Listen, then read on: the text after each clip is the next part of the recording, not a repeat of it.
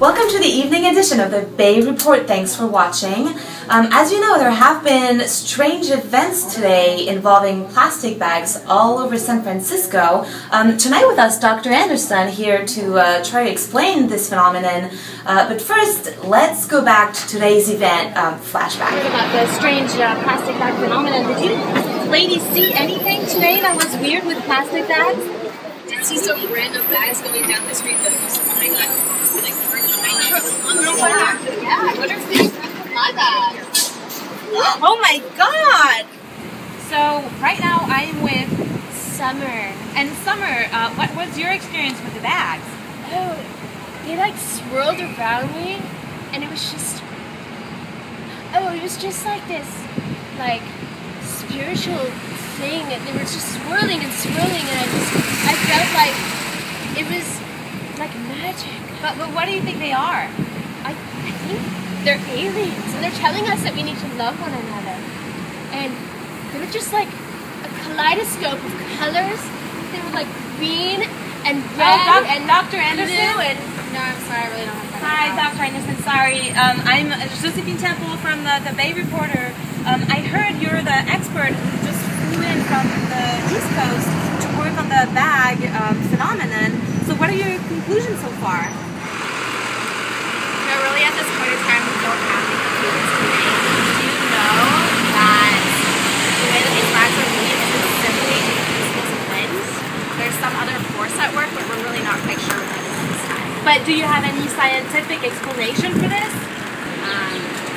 Besides this, really we need more data to draw any conclusions. So are you suggesting that it might be alive creatures?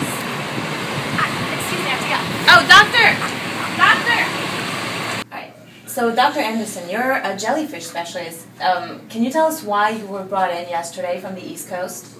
Yeah. Well, these plastic bags, as they move throughout the city, have similar movements to those of jellyfish. Jellyfish actually don't have brains.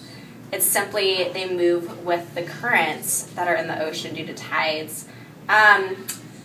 You know, we have been actually looking at plastic bags for quite some time, but we always thought it was just due to wind. But now, because these bags are having such unique movements, we're speculative as to whether or not there's something else going on. So did anything new happen since this afternoon? Yes, actually. If you go ahead and access the map, to which we have a link, there is evidence showing that the jellyfish are grouping and actually seem to be conglomerating at a single point in San Francisco. That's why I flew out here last night to check out this phenomena.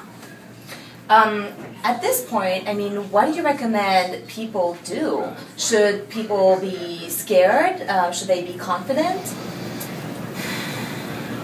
We recommend that people stay away from the Trans-America building, and that if they see a bag, they don't approach it, they let it be, since we are inconclusive as to whether or not these bags can be harmful. Yes, do you have any other questions? You mentioned earlier to me that you were working with the SPCA. Mm-hmm. Yeah, we've been working with local authorities with expertise on animals to contain these bags if possible, since we are unsure of the nature of the bag.